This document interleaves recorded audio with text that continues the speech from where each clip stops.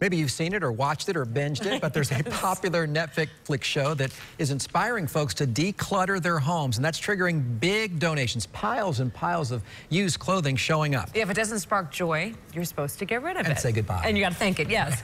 But an Action Night investigation found many clothing charities use for-profit companies to collect your donations. Consumer investigator Todd Ulrich uncovered well-known charities using private firms that keep a lot of the profits. Hello, I'm Maria Kondo. A popular Netflix series shows how tidying up, getting rid of clutter, sparks joy. And it could be responsible for a big surge in local clothing donations. We have seen the volume pick up. It's coming from those that are wanting to do the right thing. Mustard Seed of Central Florida provides clothing to folks in need.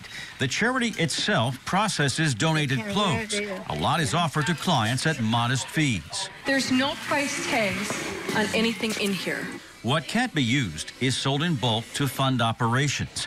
But not all clothing donations are the same. Most consumers don't know a lot of clothing donated to good causes is really collected by for-profit thrift shops and recycling companies. Chances are you've seen vans for AmVets collecting donations.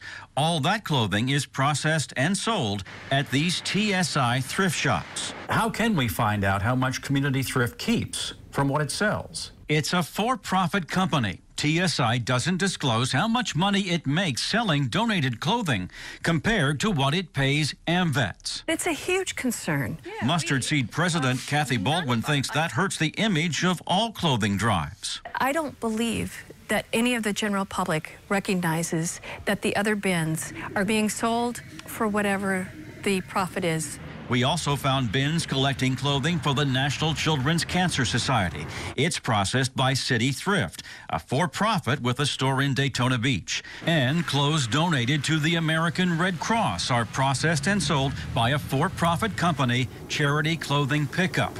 Their profits, compared to what the charities get, not disclosed. Philanthropy experts call it a troubling trend. What you never know for sure is how much money the for-profit is earning, and you can never see the ratio between that earn and what's going back.